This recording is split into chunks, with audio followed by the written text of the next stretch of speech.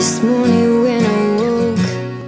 Hi guys, welcome back to Glossandsparkle. So what I have for you today is a review on a new jewelry subscription box. This is actually based on a request I got from a subscriber. She wanted to know if I had ever heard of Emma and Chloe, which I had not, and she was thinking about buying them, but she was wanting to see a review first. So I decided to go ahead and do this review, so this is for you. So in case you've never heard of it, Emma and Chloe is the first French jewelry subscription box.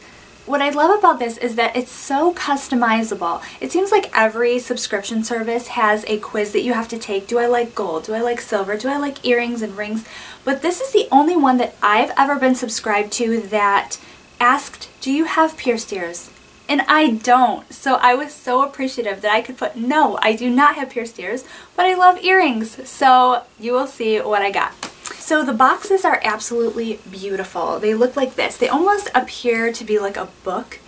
And I don't know, I just feel like these are so nice. Packaging really does a lot for me, as we all know, but I really like this. And it opens up just like a book, just like this. And look at that. Isn't that nice? So the first thing you're going to see in here that caught my eye was this. Le Gazette, and basically it's a magazine showcasing a lot of their jewelry and just a lot about fashion. It's really nice and well made. I really like this. Then the goods, your jewelry. So it comes in a cute little dust bag like this, and then inside you will see a certificate of authenticity. I hope that's not too bright, but you're going to see a certificate of authenticity. In particular, this is because I received the Munin necklace. It says this certificate states that the necklaces Munin are plated with gold or dip coated in a silver bath. And then it tells you how to take care of your piece. So the funny thing is that when I saw the magazine, because that's what I looked at first, I saw the necklace that she had on. I was like, oh, I want that necklace. And lo and behold, that was in fact the Munin necklace. I love this so much. I love layered necklaces, but this is just so beautiful. It has this beautiful gold bar at the bottom. So these little beads I was confused about. I was like, what are these? I don't understand why they would just add those. But they're actually lapis lazuli, if you've ever heard of that stone. And my husband was pretty excited about that because he plays Minecraft, and I guess that's one of the building properties that you can use on there. So he was like, wow, lapis lazuli, that's amazing. So yes, I'm really liking this. And that was the first piece that I tried. So the next item that I received from them were in fact some earrings, and I'm wearing them today. They're like an Art Deco kind of mod looking earring.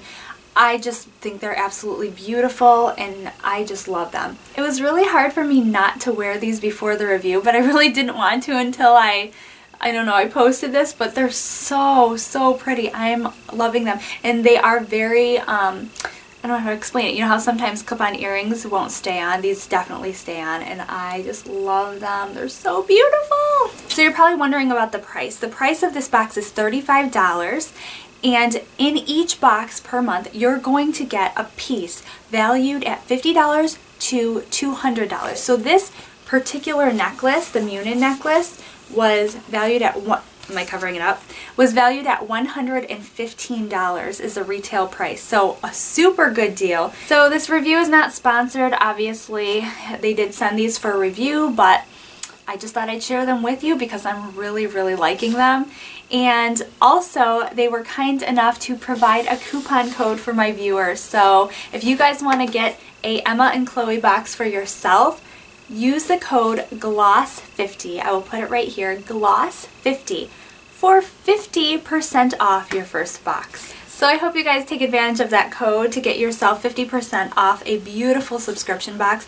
Now, just a note, something that I would like to tell you about it is that if you're expecting to get like a big old bobbly statement necklace in here, like that looks like it came from like Claire's or something, that's not what this is. These are for very, I don't know, I want to say like dainty, understated, but beautiful, elegant pieces that, you know, are classic of French jewelry. So yeah, if you're looking for something like that, then definitely check it out. So thank you so much for watching, and I'll see you next time. Bye!